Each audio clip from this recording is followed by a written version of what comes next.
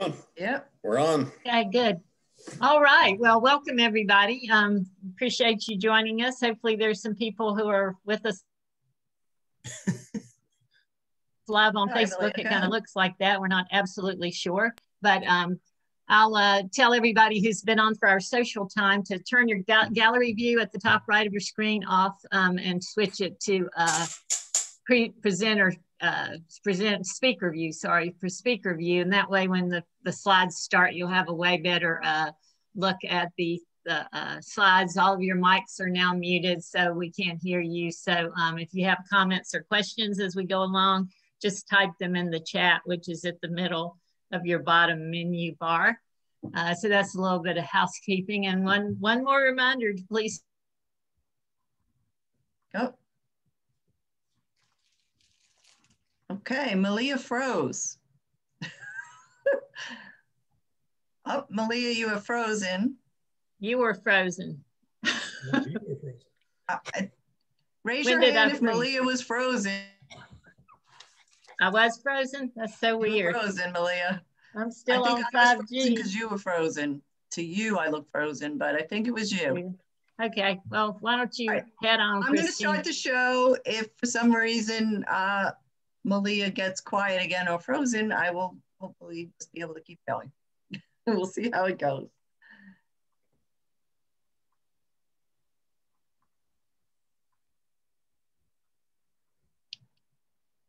Okay.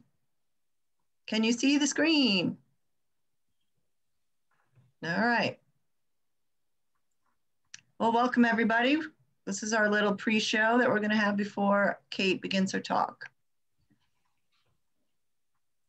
So tonight we're here to hear from Kate. Kate Sutherland works for Seabirding Pelagics, and she's going to talk about the Cahow. That is the nickname for the Bermuda Petrel, and we're really looking forward to that.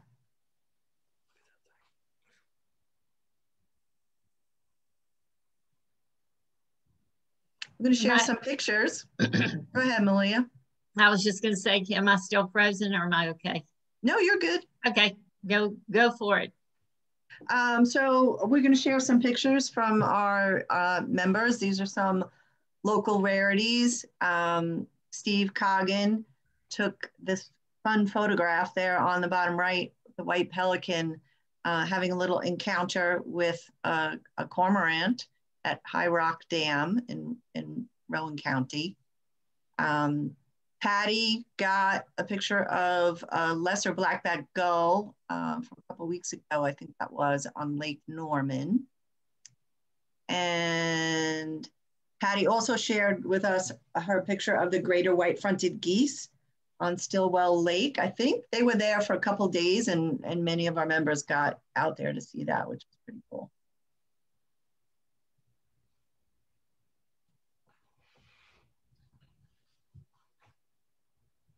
All right, Martina's bird.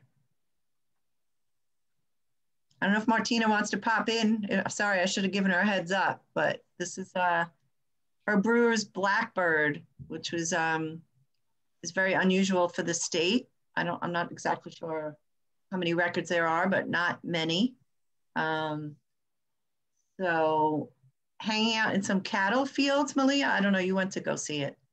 Yeah, it's off. So I put the exact pin on eBird that you can, the coordinates, but it's hanging out in a cattle pasture among the cow patties as they tend to do. So I know a couple people got to see him a couple days ago, and I would imagine he's still around. And he would just walk around in the field, sometimes perch up. So he was singing a few times, which was a real treat. It's a terrible song, but it's a real treat anyway. How does he stand out? How do you know him from other blackbirds that could be in the area? So it's definitely a trickier ID. When you're out there, he's the only blackbird in the field. Usually there might be cowbirds, but of course the yellow eye is pretty different. Telling it apart from a rusty blackbird, it's got no rust edging, this is not a great photo for it, but different shape. They're very dumpy with a small head. And And from a grackle, you're looking for a shorter tail and a slender bill, but he's the only guy out there, only blackbird, so should be that pretty helps. easy. If he could stay by himself, that'll help us. Yeah, exactly. Okay. Thanks. And Martina thinks in the chat, I mean the social time, she said she thinks it's going to stay around. So anyone who still wants to try to get it, it probably will be there. So yeah, I think a few people are going to go for it tomorrow is what I was at. Some people asked, so we'll see. Good, good. So I don't think we've got John and Chris Hannah on, right, Christine? I didn't see them pop up, unfortunately. So, yeah, you can talk about all this fabulous stuff they've seen. Okay, yeah. So, you know, typically on our listserv, I try to put out a notification if people want to share some of their photos, whether it's a fun sighting in the backyard or something from a recent trip. Rarities get extra points. That's really cool.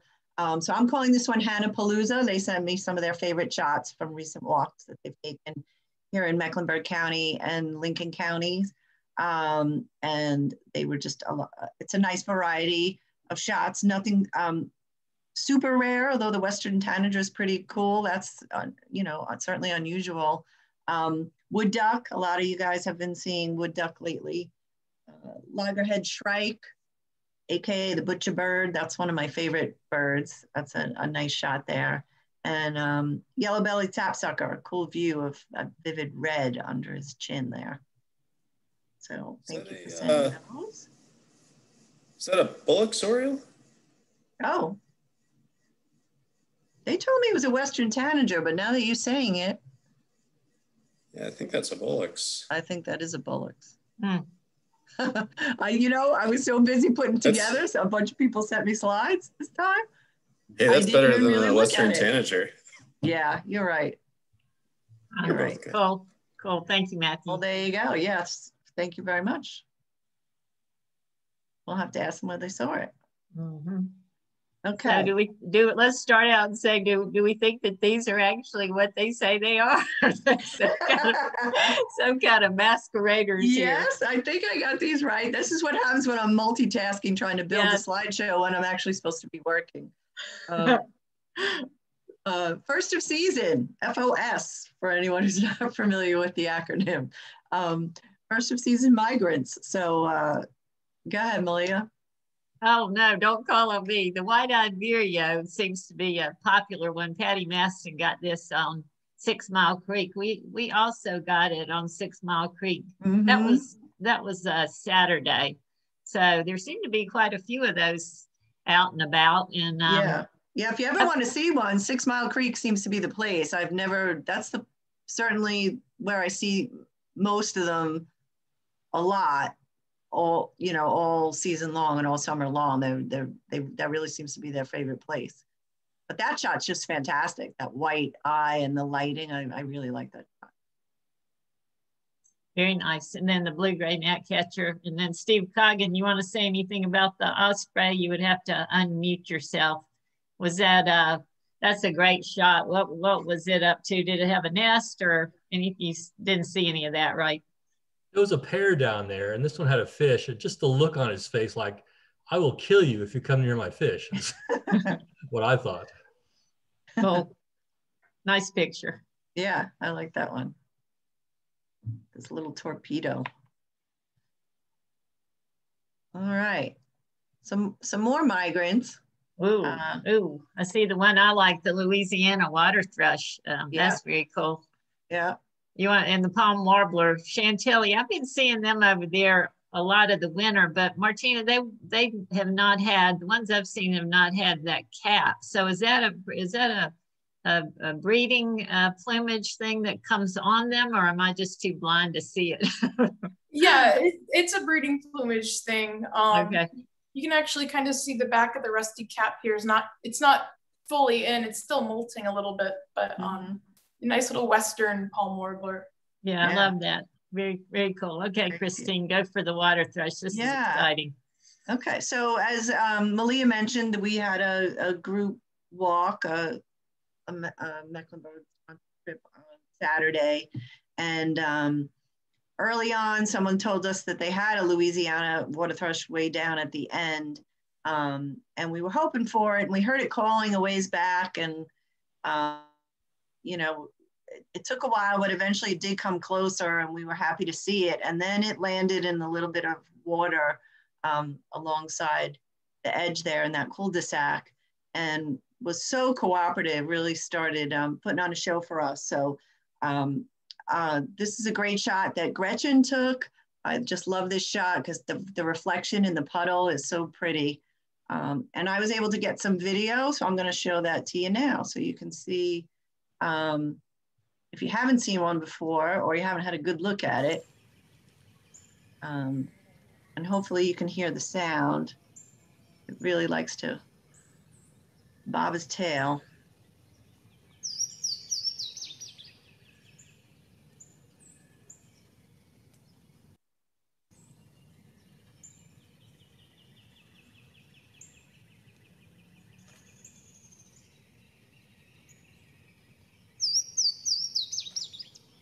I'm not sure if you were able to hear that.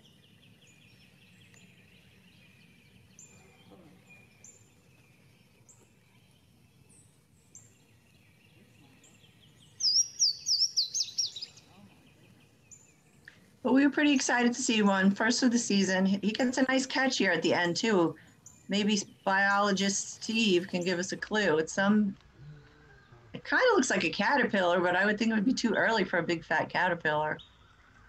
Not sure what that is, but so that was nice. We really enjoyed that. That was sort of the end when we hit the end of the line there on 6 Mile, and it was cool to actually be able to watch his behavior and listen to him call and get a close look. Cool, very nice. Thank you, Christine. Sure.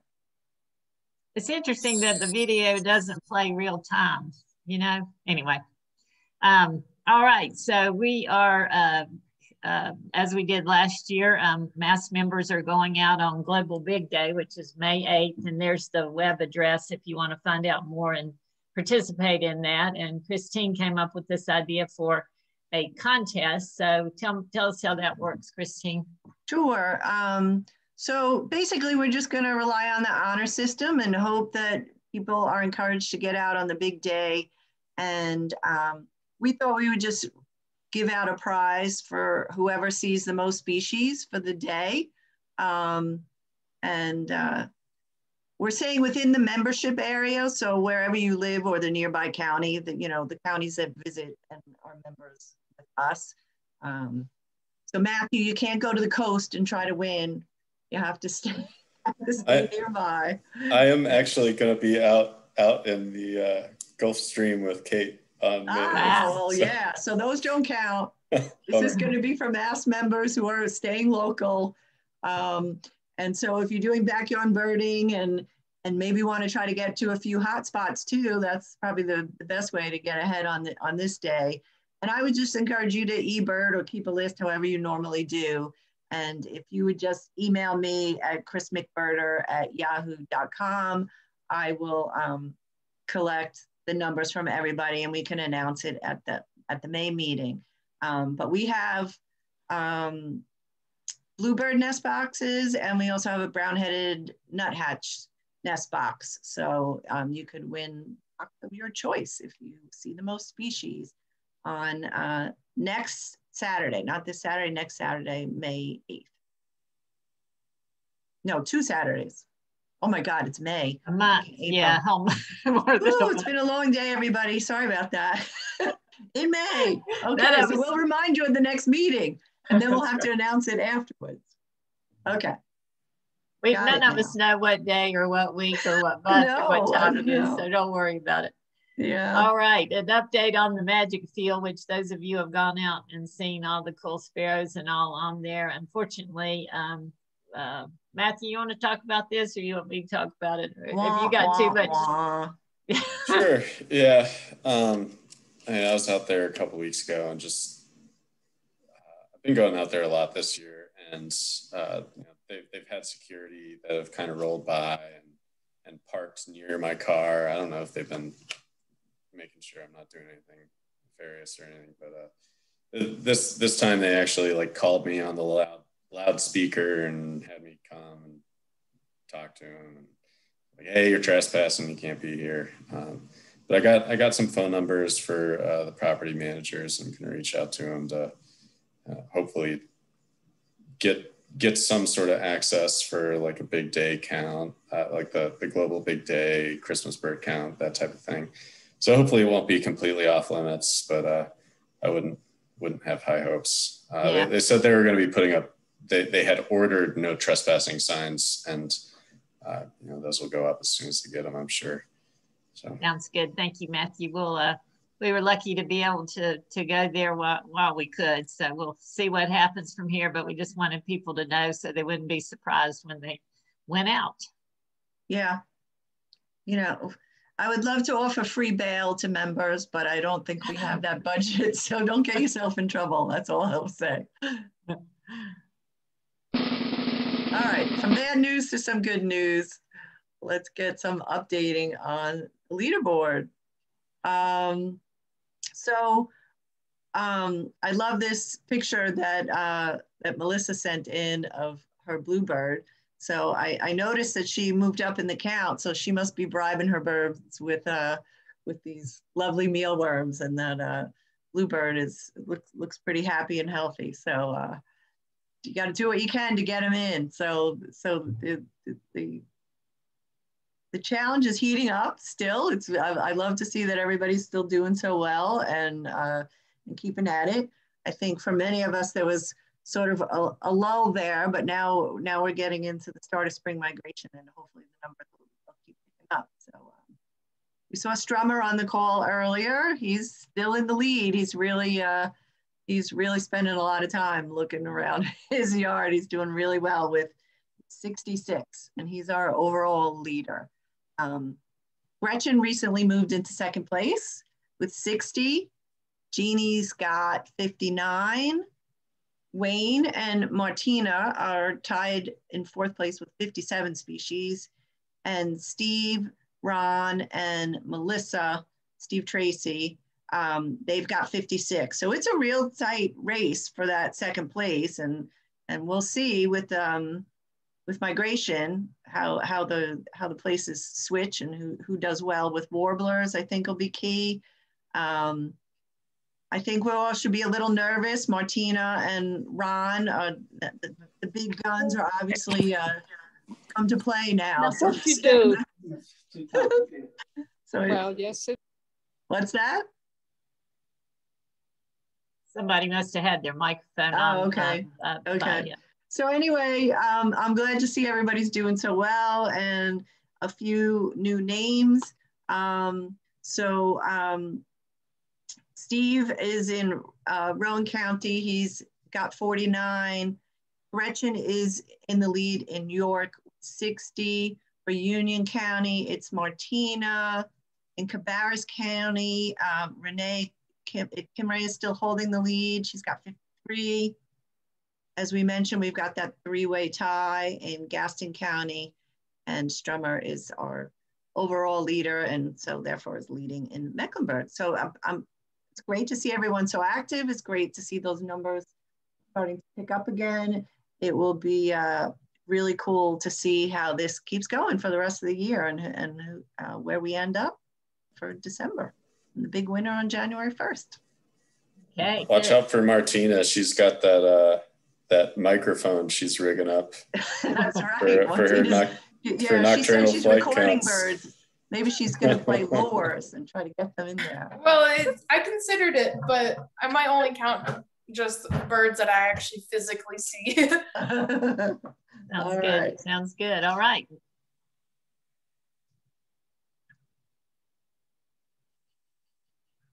I don't know if we really need to elaborate on this too much, Christine. It's no. I mean, quickly. You guys, no, I think we were hoping to have a Zoom on this, but really, the folks that are running the North Carolina Bird Atlas have been providing some nice Zoom videos already, some meetings.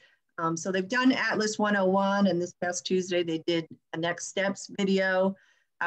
If you haven't done it, you still can. This goes on for 5 years.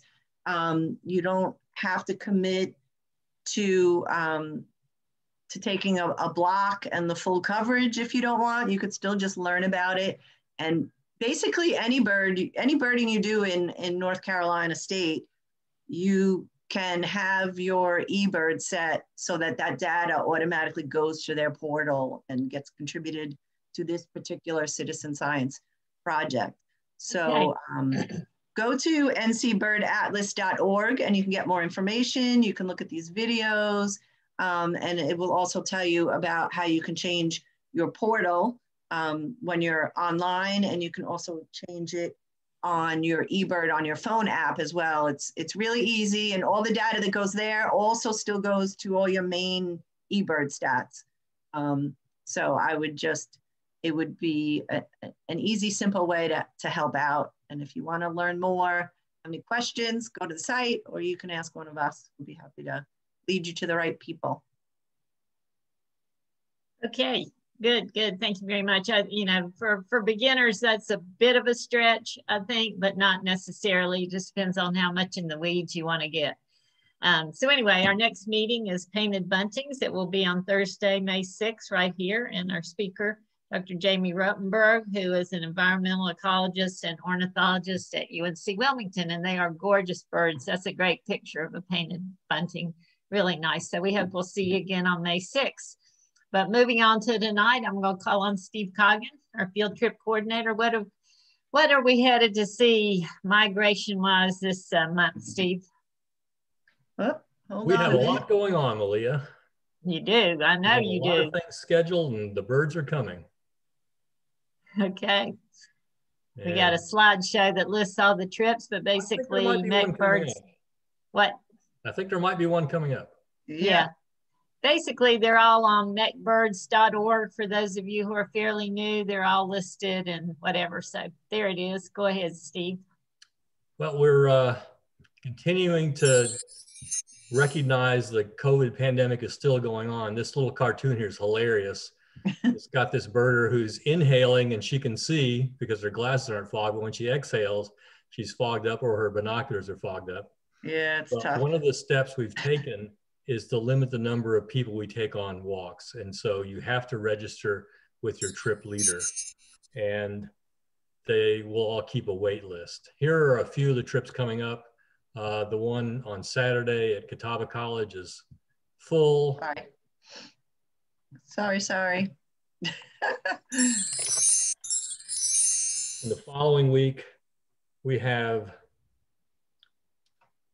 3 walks at Colonel Francis Beatty Park, Torrance Creek Greenway, and the ever popular Ribbon Walk.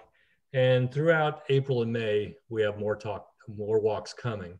And there'll be more added. The demand for this is really high, and we're trying to get more people to lead walks and get more people out there. So contact your trip leader. If it's full, get on a wait list. I contacted someone today from the wait list for Saturday, so it really does happen. And keep checking the website. Thank you. So did you remind them, Steve, that if they sign up and register and can't go, to make sure and let the leader know so that your spaces will be freed up for some more birders? So that was I forgot to mention that, but the trip leaders are taking this very seriously. So if you do decide not to go, give your place to somebody else on the wait list.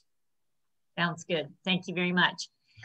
So during the pandemic, more and more people have put bird feeders in their backyards and walked county greenways and started stretching their wings into the world of birding. And that's been a good thing for us because unfortunately the past year's cabin fever has had an upside, and we have a much bigger flock at Mecklenburg Audubon now. So there are some new members that I want to recognize tonight just by their first names. We have not one, but 2 new Sharons. Virginia, Ed, Chris, Kathy, Yvonne, Cindy, Jerome, Beth, Elizabeth, Catherine, and Betsy. We're so glad to have all of you with us. Thank you so much. And if you're interested in joining Mecklenburg Audubon and you are not a member so far, you just go to mecbirds.org and click on membership and you can join online. It's very cheap, $10 a year for an individual and $15 for a whole family. So that's my pitch. Moving on to our main event, I'm going to call on Matthew Withrow, and he is our board advocacy chair, to introduce our fabulous speaker. Hey, everybody. Thanks for joining us tonight. We are very happy to have Kate Sutherland with us this evening. For the past 20 years, she's been living in Hatteras, North Carolina, where she's worked as lead guide for Brian Pattison's Seabirding, which, if you don't know, is the premier pelagic birding outfit on the East Coast. Since 2016, she's helped run the Cahow experience in Bermuda with Bob Flood. In 2019, she was a seabird observer on a research cruise out of Woods Hole, Massachusetts, and she's currently working on her master's in marine biology at UNC Wilmington. Kate is a phenomenal birder and always eager to share her enthusiasm with others. And on that note, I will go ahead and turn it over to her so we can get started. All right, thank you so much. And hopefully this is going to work for me.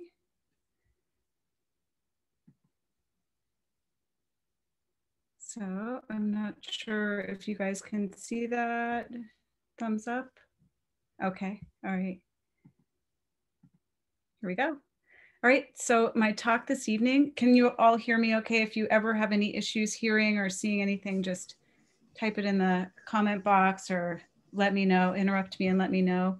But my talk I prepared for you this evening is called The Fabled Cahow, Saving a Lazarus Species from Extinction.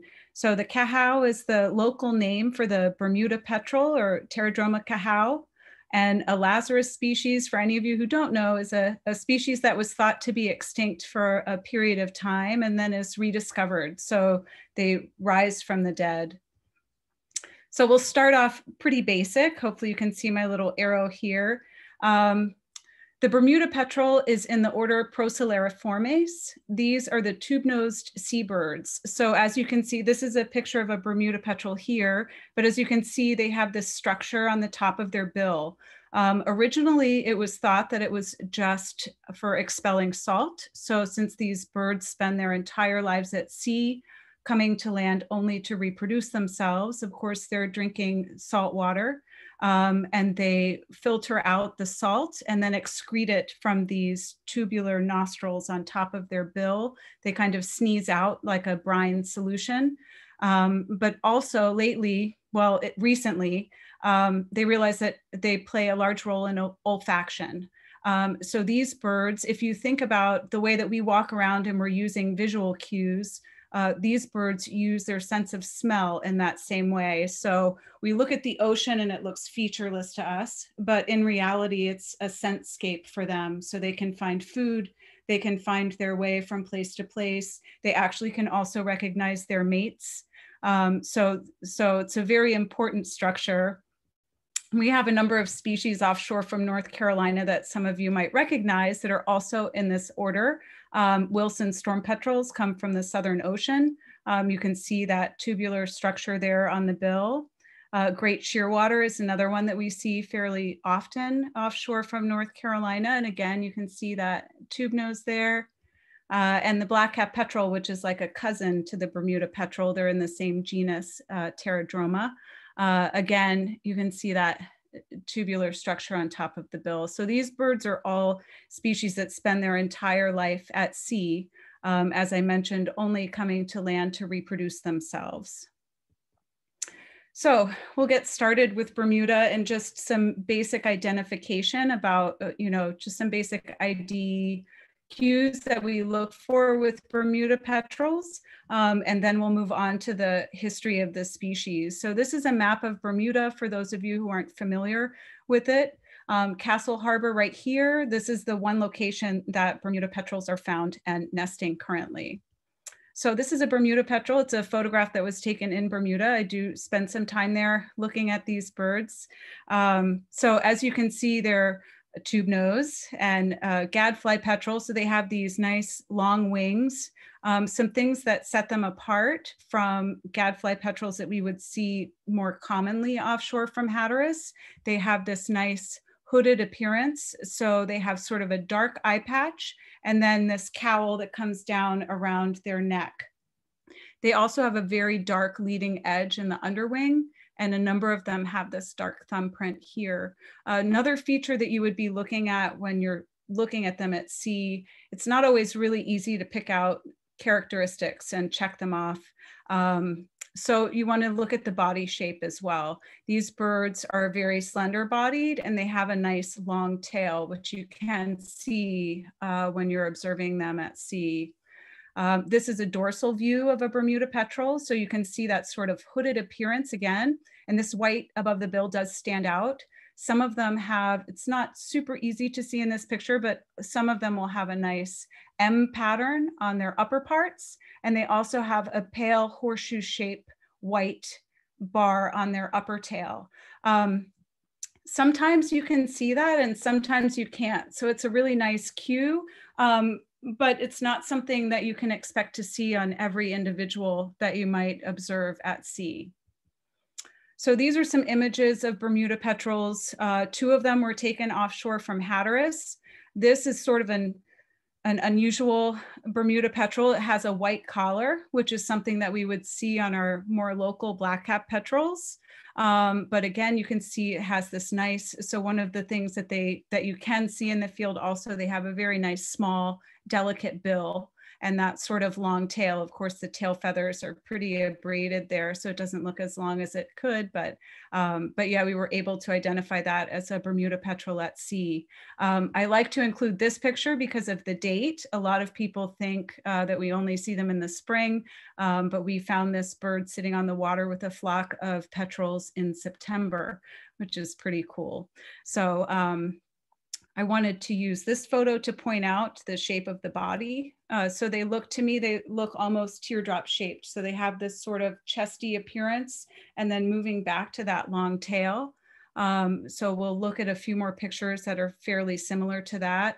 Another feature that you see with gadfly petrels is their wings are usually crooked when they're flying. So you see this sort of like sharp edge in the front. So it's sort of pointed, angled.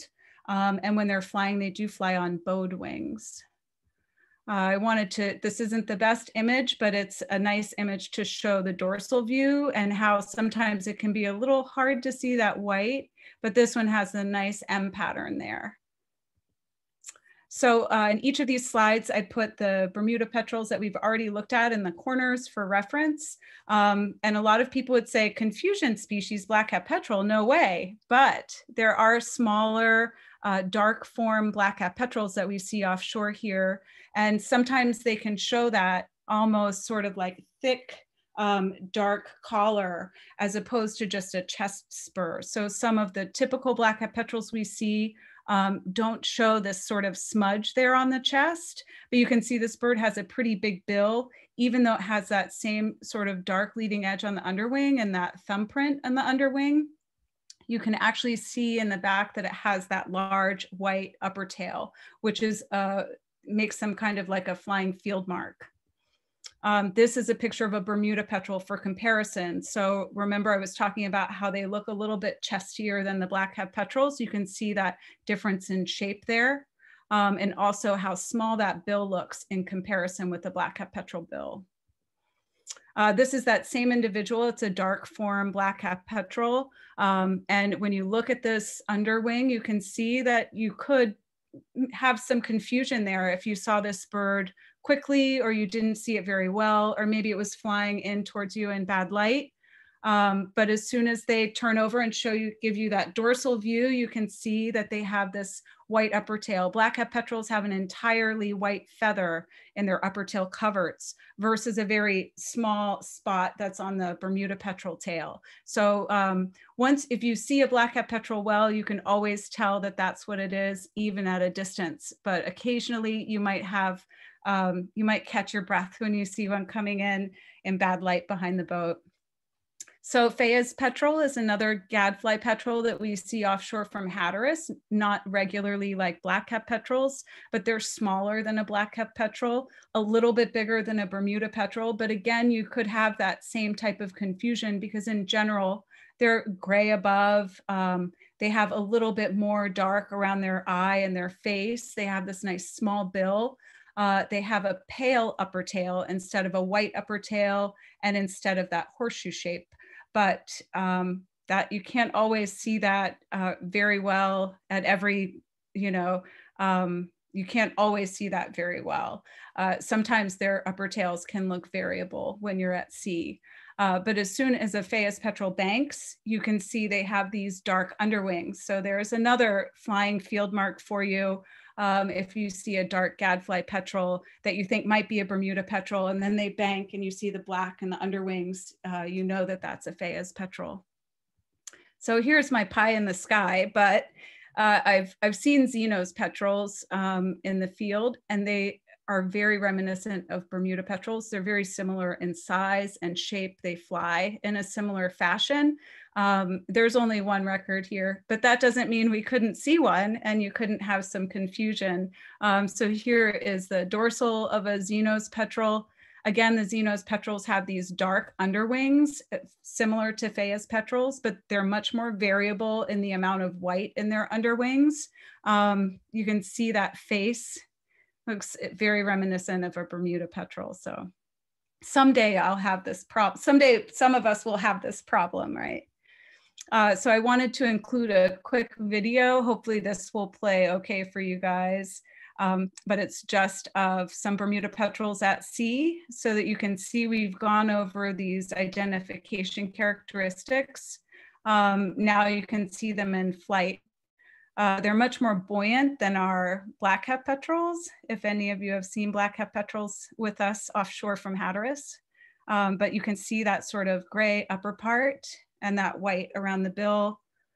Yeah, nice white underparts.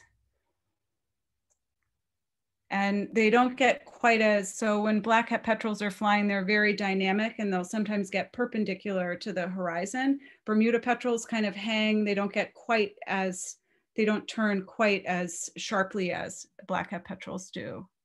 But yeah, so this is your training for when you're offshore with us and we see one.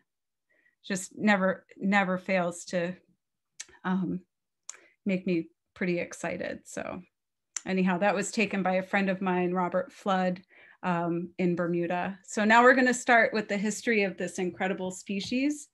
Bermuda in the 1500s was, of course, an island, and there were Spanish sailors all over the Atlantic that dropped. They would provision themselves by dropping hogs on different islands. Bermuda had a population of probably close to 1 million Cahows then, 1 million Bermuda petrels. And they usually came in at night and they made these unearthly sounds. So they never settled there, but they did drop hogs there to provision themselves as they were traveling. Those hogs trampled the burrows of the Bermuda petrels. They ate the chicks, they ate the eggs, they ate the adults. And then when settlers did finally come in the 1600s, it was actually originally a shipwreck. You can see they were coming to North America. They wrecked in Bermuda in a storm.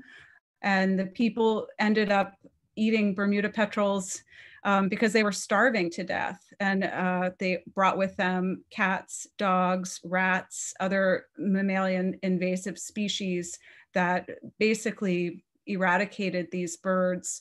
In the 1620s, the governor of Bermuda issued a decree asking people to stop killing them and eating them. It was actually one of the first conservation measures.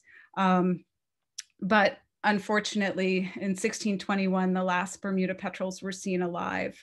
I included this map because I thought it was, I always find it incredible that people could map all of these locations even back then. So this is the first map that was ever drawn of Bermuda.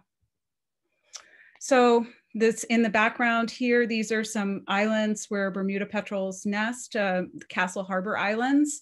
But I just wanted to tell you a little bit about some of the history. So in 1906, Lewis L. Mowbray, who was the curator at the Bermuda Museum and Zoo, he found a bird and it was wrecked and it ended up dying and he didn't know what it was. He knew it was a seabird. He sent it off to the American Museum of Natural History, where later, many years later, it was identified as a Bermuda petrel. There were two more specimens that were found in 1935 and 1945, both of which also were sent to the American Museum of Natural History, to Robert Cushman Murphy, who, if you're not familiar with him, is an incredible, he discovered and wrote about a number of seabird species and their natural history. So he was intrigued by these findings, and in 1951, he organized an expedition to Bermuda to see if he could find the Bermuda petrel. And so David Wingate, who was a 15-year-old boy at the time of this rediscovery, he was lucky enough to skip school that day and be with Murphy and Mowbray on this expedition. And every time he tells this story, he says, "Oh, and I'll never forget, by gad, it's the Cahow." And it was a really exciting thing. There were actually newspaper articles, and the rediscovery was a big deal. David Wingate at that time decided, as a 15-year-old boy, he decided to dedicate his life to bringing this bird back from extinction. So I just wanted to point out a couple of the islets where they found the location where they found that very first Bermuda petrel was here on Inner Pair Rock. This is again Castle Harbor, which I pointed out in the very first map of Bermuda. But these little islets in red are the only places that they were surviving when they were rediscovered. And here's a photograph. This isn't that original island, but you can get a feeling for how low-lying these islets are where these birds were found remaining. And just a couple more incredibly historical photos of the dorsal surface of the Bermuda petrel. So as we discussed, you can see that sort of white horseshoe shape and the hooded appearance of the white around the bill. And then the ventral surface. It's just pretty amazing. So we're going to check out another map of Bermuda just to bring us back to where we are working. We're going to be right here on this small island called Nonsuch. And what we're going to do is we're going to start with David Wingate. So the boy who was 15 when these birds were rediscovered decided to dedicate his life to bringing them back from extinction. He went to university at Cornell and returned to Bermuda, and he was made the first conservation officer of Bermuda. What you can see here in this image, this is Nonsuch Island. There were no Bermuda petrels nesting on this island, but he was able to convince the government to give him this island to return it to its natural state in hopes that someday Bermuda petrels would nest there. A couple of the other nesting islets you can see right here. This is Horn Rock and Southampton Island. So as I was saying, he wanted to take Nonsuch Island back to its original state. Bermuda had been taken over by a number of invasive species, not just the mammals and humans that helped to eradicate the Bermuda petrel in the beginning, but there were a number of plant species. Native plant species were just about gone on most of the main islands. So David Wingate took those first 20 or 30 years getting rid of invasive plant species on Nonsuch and returning the native species there, eradicating rats on the island, trying to turn it back into a suitable habitat for Bermuda petrels. So they've started watching the birds from the time they were rediscovered in 1951. So all of the nesting cavities that they found, they kept track of, and they were trying to see what the reproductive success was. Hardly any chicks were surviving to fledge, and they couldn't figure out why. And they found the culprit after the first 2 seasons, white-tailed tropic birds, which are pretty exciting species for us to see offshore from Hatteras as well. Also nest in Bermuda. They nest in some of the same locations that the Bermuda petrels do. And they were actually coming back to nest before the chicks fledged, and they would kill and remove the chicks from the burrows. So Bermuda petrels really didn't have much of a chance. They were smaller than the tropic birds, and they had to use these same burrows because they didn't have any other suitable nesting areas. So David Wingate devised these baffles. So you can see these wooden covers here. They have wooden covers that fit on every single burrow, on every nesting islet for every Cahow, every Bermuda petrel. And what it does is this hole is big enough for the Bermuda petrel to come and go, but not big enough for the tropic birds to get in there. So this, after 1962, which is when he was able to get them on all of the burrows, there was not another Cahow chick lost to predation by white-tailed tropic birds. He also initiated a rat eradication program. So they were able to remove rats from all of the islands where these birds were nesting, and that was another huge step towards allowing them to at least be able to reproduce themselves. So as I was saying, they didn't have a lot of suitable nesting locations. So they're nesting on these low-lying islets, and they're actually nesting in the rocks, in crevices in the rocks. Bermuda petrels would normally be burrowing, digging their own burrows in the soil. But because most of the native plant species had been wiped out and they weren't able to be on the mainland because they'd been eradicated and pushed out by humans and development, they had kind of resorted to nesting in the, in places where they could make it through, but not totally suitable nesting locations. So David Wingate devised artificial nesting burrows for these birds. You can see here there's a long tunnel and then a cavity. So the nesting cavity is in the back. They have to have complete darkness to nest.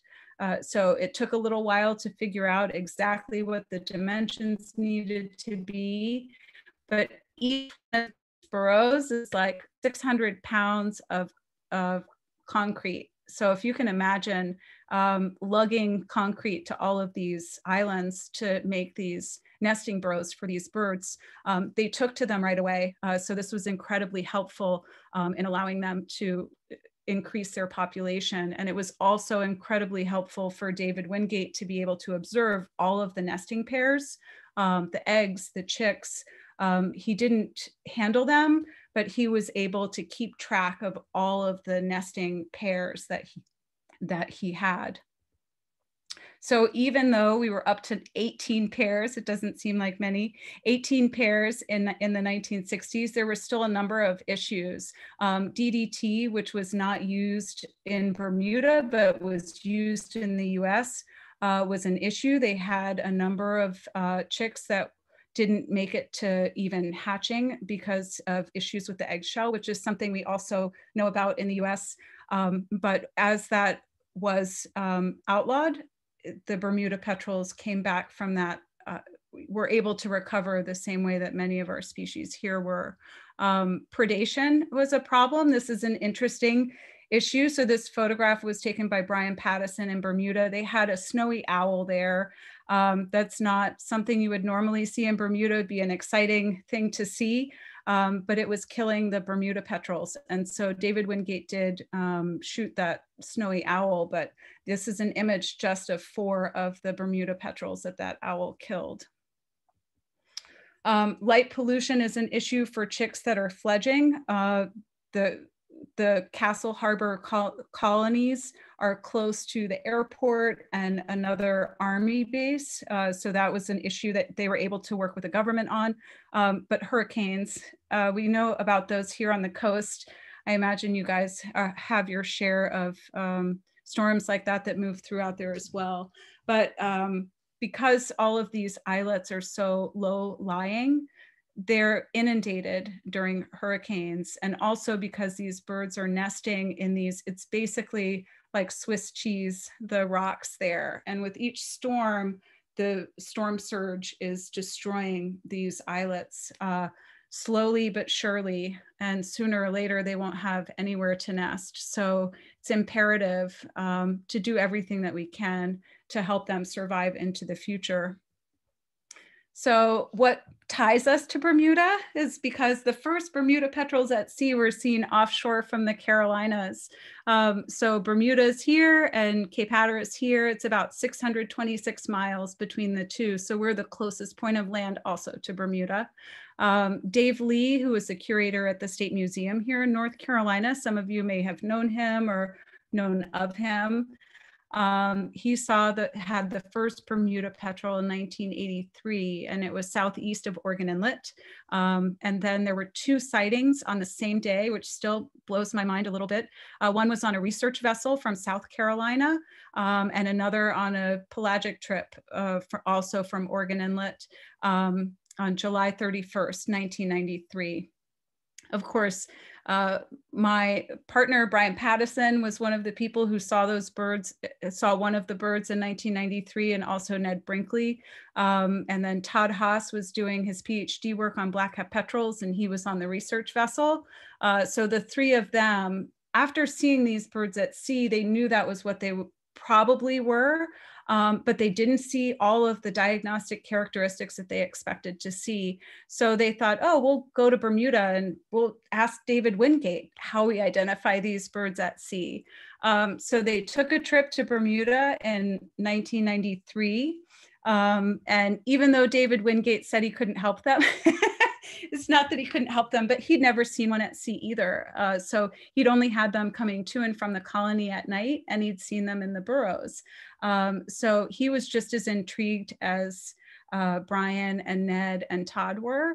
And he also took them on tours out to the islands, and the 4 of them got together and started discussing this. And they organized some trips to go to sea to look for Bermuda petrels around the nesting islands. So this was in November 1993. The birds are returning to court and mate in November.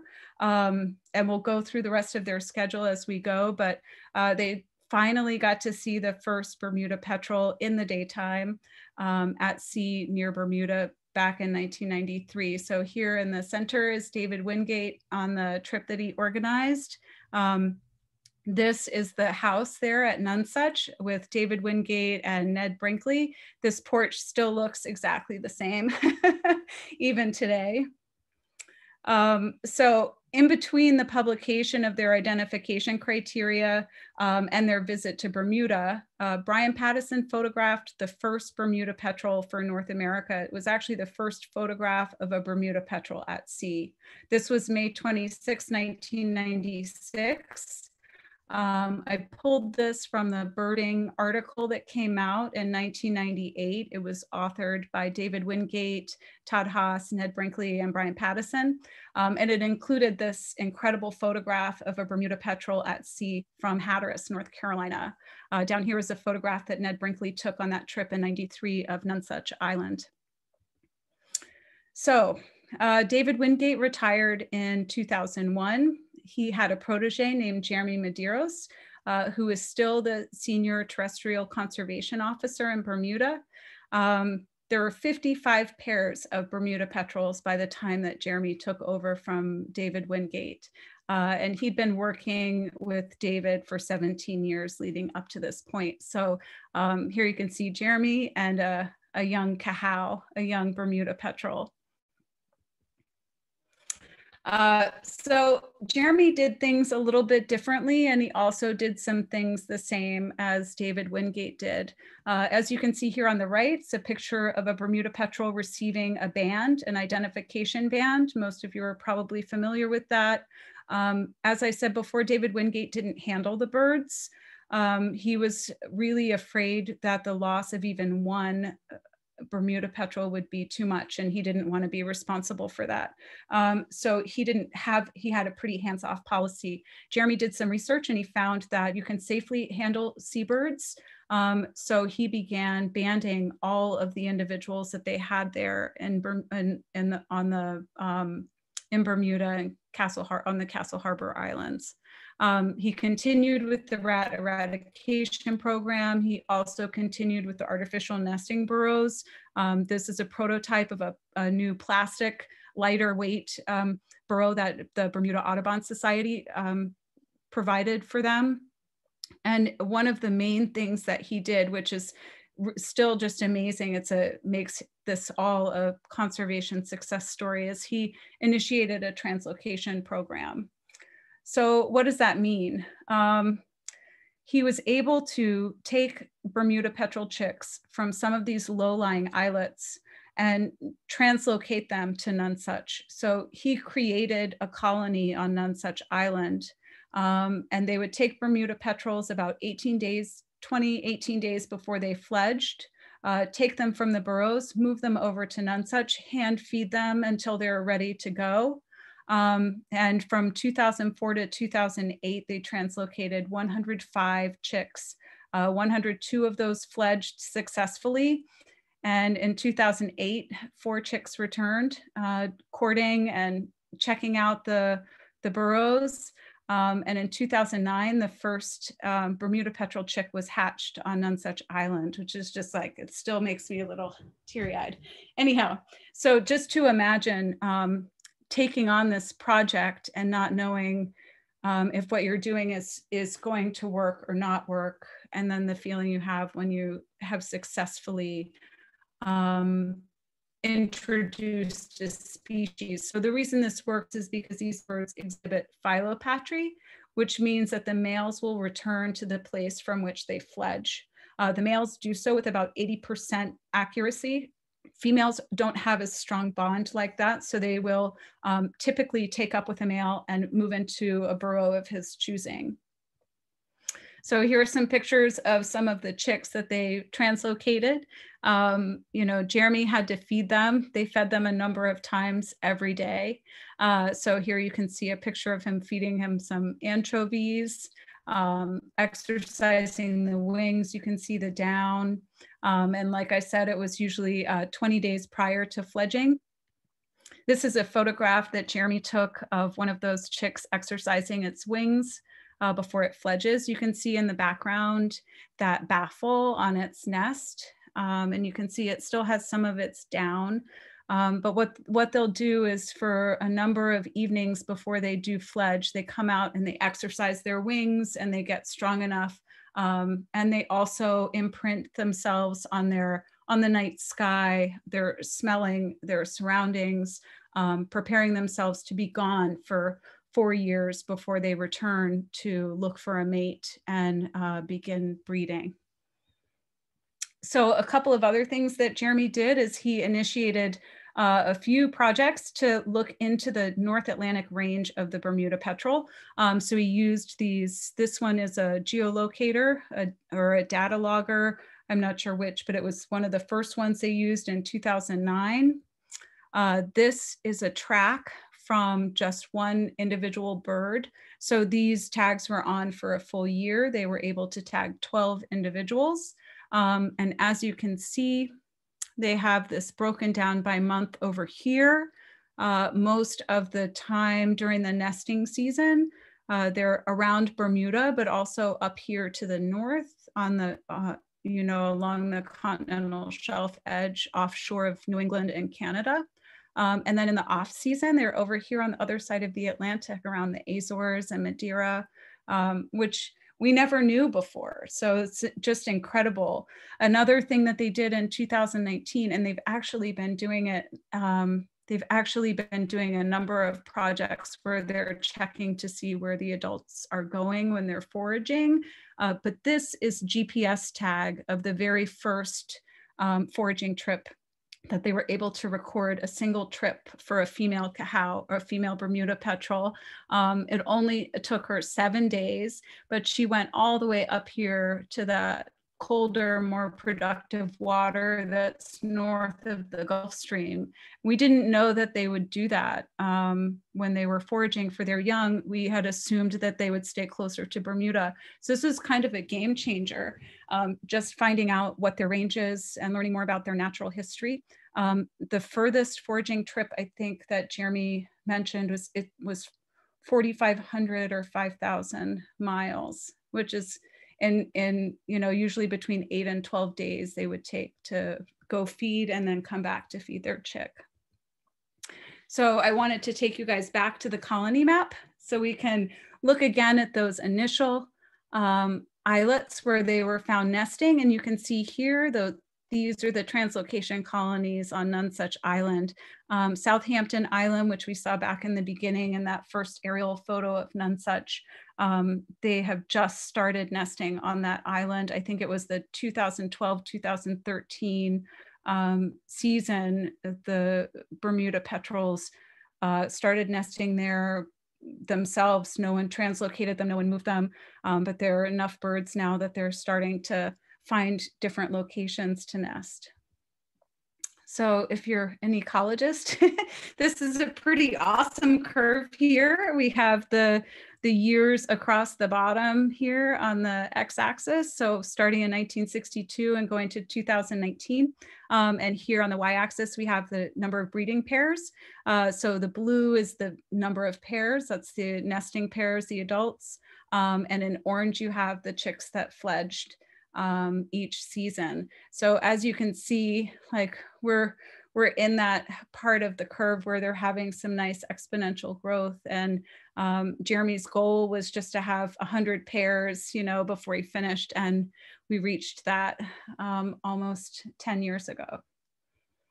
So Nonsuch Island has been dedicated as a living museum by Bermuda.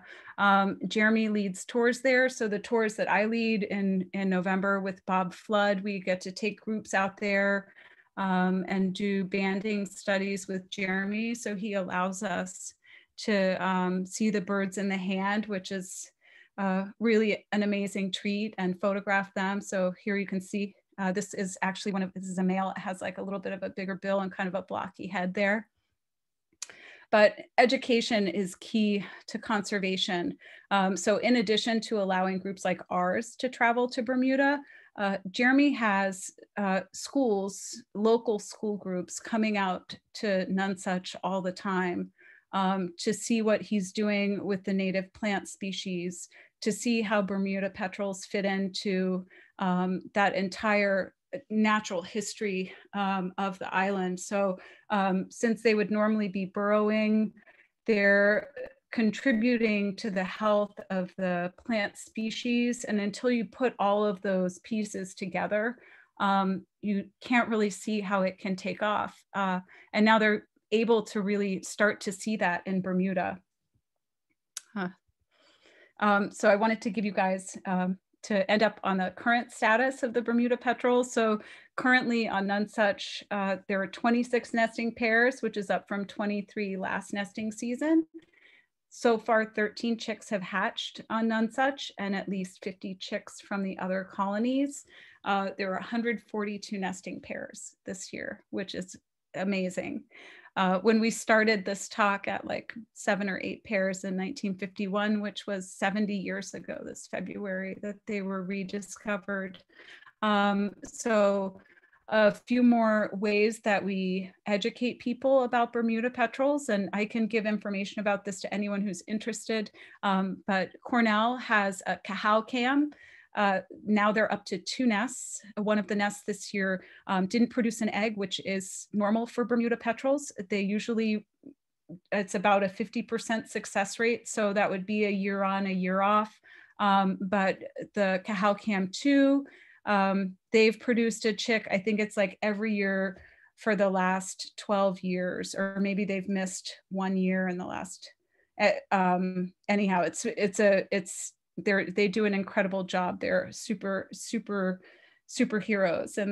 in the breeding realm. But this year the chick hatched out on March 9th. So typically, like I mentioned before, the birds are courting in November. They leave in December to feed. They lay their egg in January, and that egg hatches in March. After that, the parents are kind of absent. The chicks are pretty precocious. They have everything they need. The parents just come and go and feed them. And then they stop feeding them about a week before they would fledge. But here you can see this is just a couple hours after the chick hatched. Another really cool finding this year on Nonesuch, down here is the very first Cahow cam chick, who was named Shadow. And it fledged in June of 2017. Jeremy found this chick in a burrow, found this chick as an adult now, but in a burrow this year with an unbanded female. So that bird recruited a female from another colony, and now they're nesting there in Nonesuch. And so there are 2 translocation colonies, and we're on our way to success. And thank you guys for having me, because now I have this many more people that have been educated about Bermuda petrels and might have questions, and just can be passionate about their story and their survival. I just wanted to list out my acknowledgements. David and Jeremy are both really close friends of mine. Ned Brinkley, we wrote the Bermuda Petrel account for Birds of the World. And then Robert Flood, of course, I lead tours with him, and a lot of other people who help make it possible for me to get to Bermuda and take pictures like this, hold a Cahow, spend time with Cahows. Anyhow, there's a lot of information out there on them. This is just a little bit that I used to prepare this talk for you guys. And then just if anyone had any questions, hopefully I was somewhere within our time span there.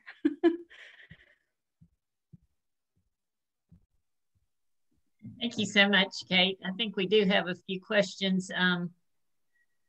Let's see, Natasha, are you going to read the ones that we have here on Zoom, please? Sure. So let's see, the first one, it was Matthew. Let me see if I can find it. Matthew wants to know, do they always have just 1 chick per pair? Okay, yes, they do. And they don't lay an extra egg if they fail. So what they'll do is they'll usually take a year off, because they need that, and it's more energetically beneficial for them to do that. But yes, just 1 egg and 1 chick. So they're a very slow reproducing species, which is another reason why it's so important to do all that we can to help them to build their population. Okay. Malia asks, so on the 700-mile one-way foraging trip, why did the Bermuda petrel fly at 22 miles per hour up and 45 miles per hour back? So that has to do with using the wind. So a lot of times if they're flying into the wind, it will take them a little bit longer to get somewhere. And if they can use a tailwind, it will cause them to move a little bit faster. And it's pretty amazing how far some of these birds can travel if they have the right conditions. Okay. Jeff Turner asks, when do they sleep and how much of the day do they sleep?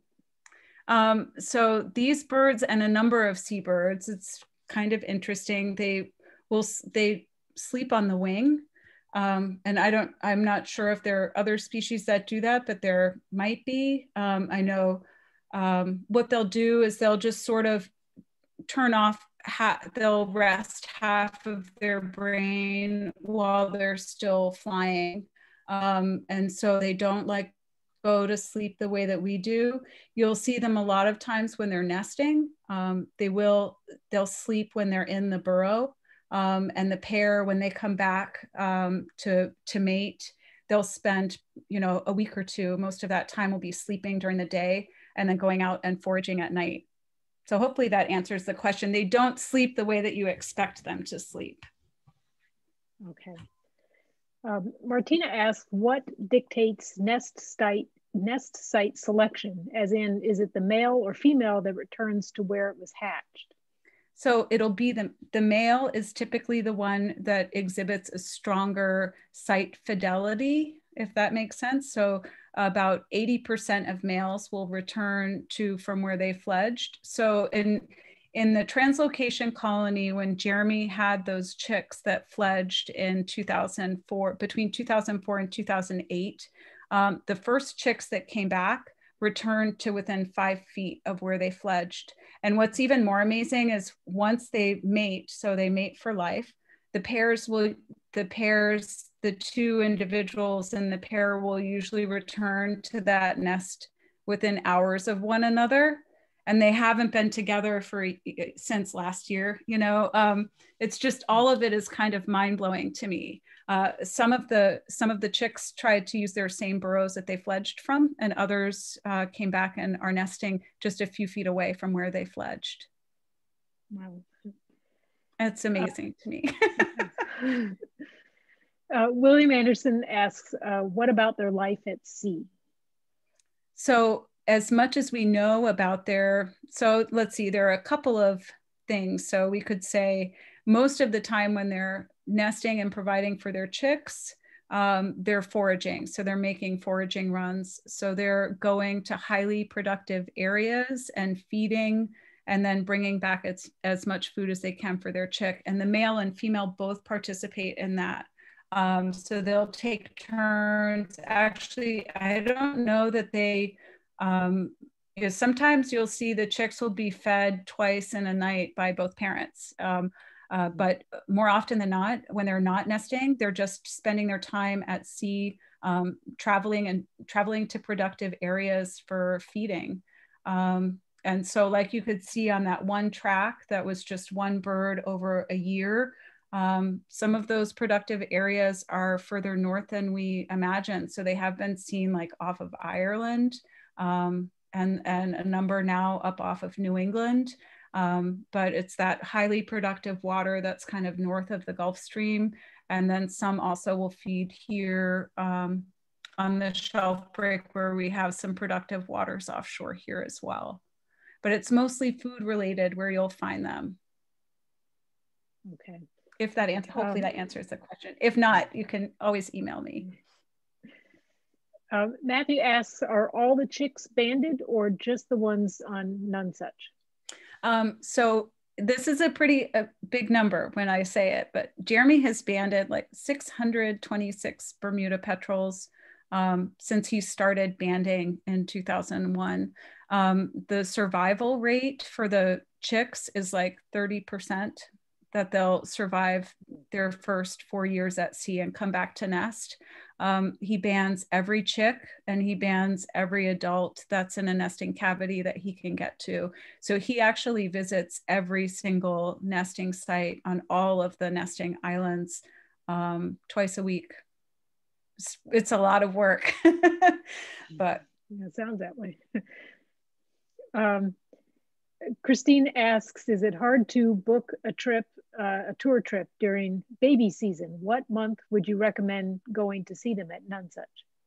So I'm not sure about when the chicks are out. I mean, I'm not sure about the fledging season or like when the chicks are hatched, because I haven't been there at that time of year. We usually go when they're courting and mating. So it's before they lay their egg. And it's a really slow time in Bermuda. So it's pretty easy to see them then. And you can actually see them from land.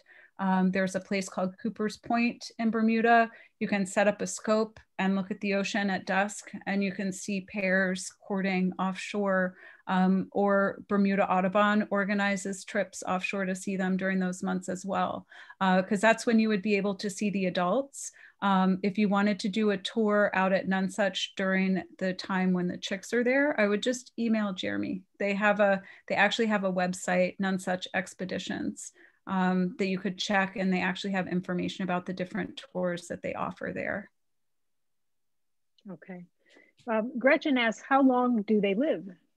They can live for 30 to 40 years, as far as we know. Some of them might live longer than that.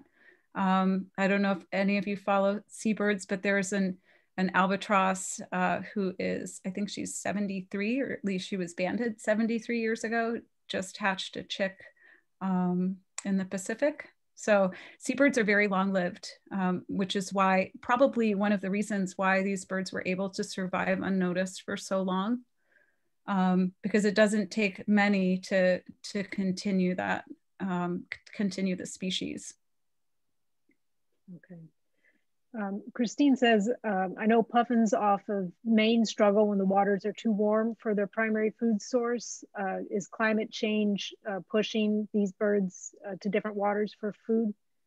So, so that would be something that we don't totally know yet.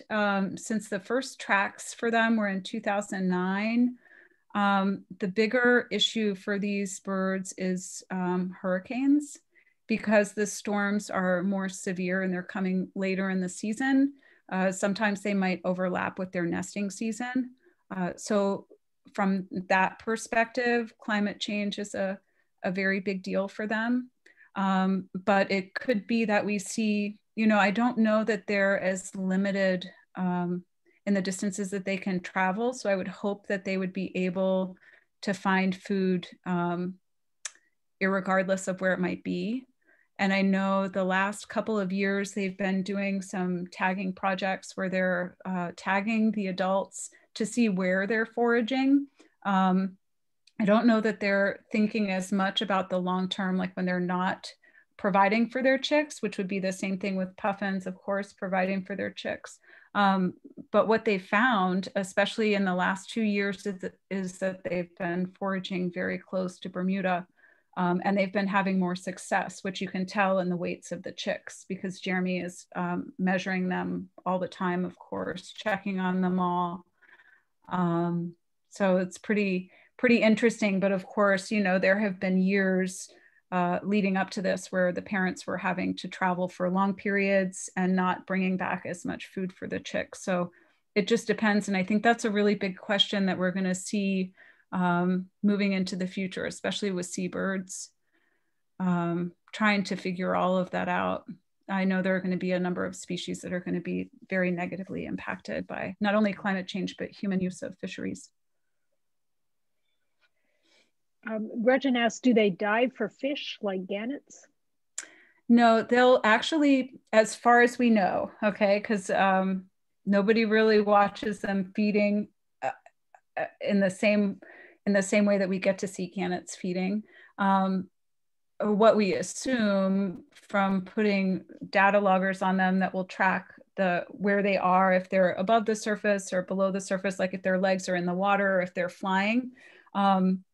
For this genus, I couldn't say for Bermuda petrels specifically, but most of the time they're feeding more on the surface.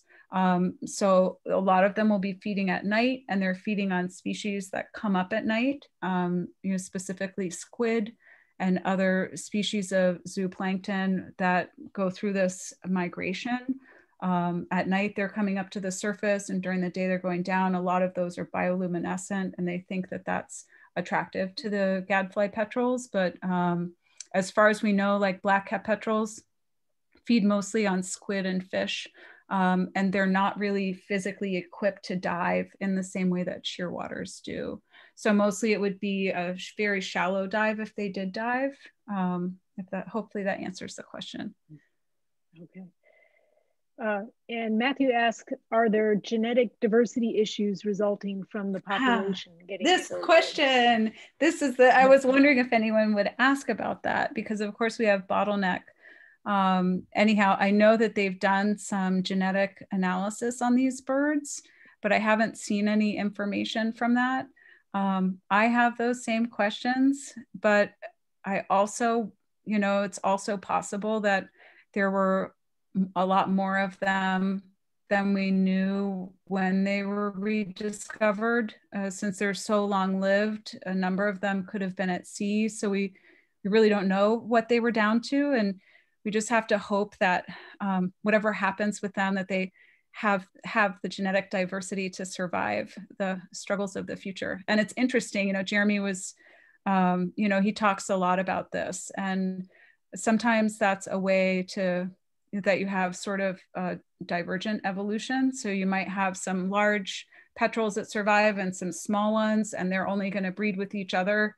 And you could split off and have two different species. Not that that's necessarily happening here, but it's interesting the way that it works. And it's always in progress, which is, you know, I think about it a lot with our black-cap petrels too. So hopefully, Matthew. Make a quick comment? Sure, go ahead.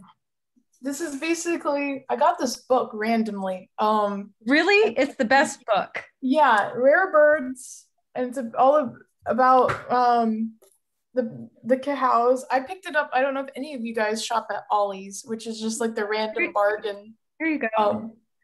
Yeah. Oh yeah. This is a fantastic book. That's it was in my. That's David, isn't it? David Wingate.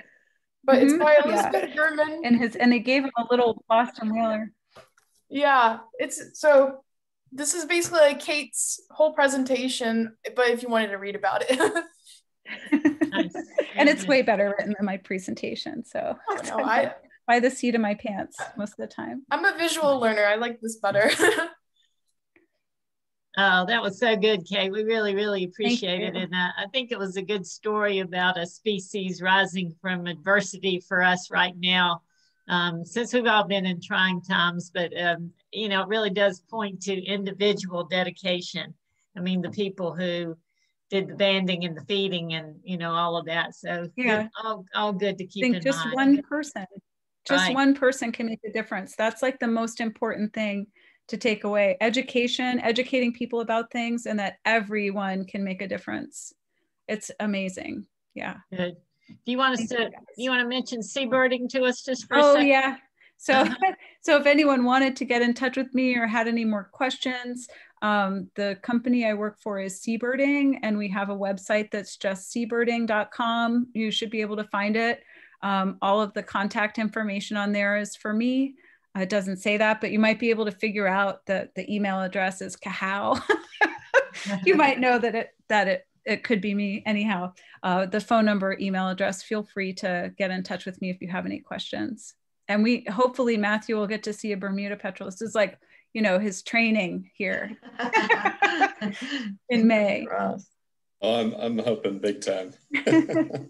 Now you know what to look for. So I expect good things from you.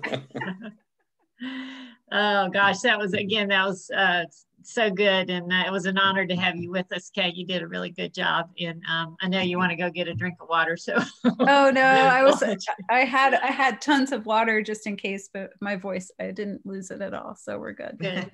Excellent. Thank you guys so much for the opportunity. Oh, you're welcome. Thank you. Thank you. And if you know of anybody who wants to watch this, of course, it was recorded and it will be on metbirds.org whenever Judy gets it up. Unfortunately, she couldn't be with us tonight, but we struggled along without her. So they can watch the recording. And we hope to see everybody back on May 6th for the talk about painted buntings. So anyway, I guess we'll chat a little more if you'd like. If anybody has questions for Christine or anybody else about Global Big Day or the North Carolina Bird Atlas, feel free to stay on and chat some more, or if everybody's sleepy and wants to go to bed, that's fine too. So don't forget to keep the pictures coming. I love sharing them with everybody. I think it's great to see what everybody's up to and what they saw. So good. Yeah, it makes a big difference to have pictures. And I thought it was a great meeting. Anybody else have any comments? So it looks like you're all muted anyway. So it's a good time to say good night, and good night and good birding. That's the way we'll leave it, and have a great weekend and a good holiday. Thanks so much. Take care, everybody. Thanks, Kate. Have a good weekend. Bye-bye. Bye.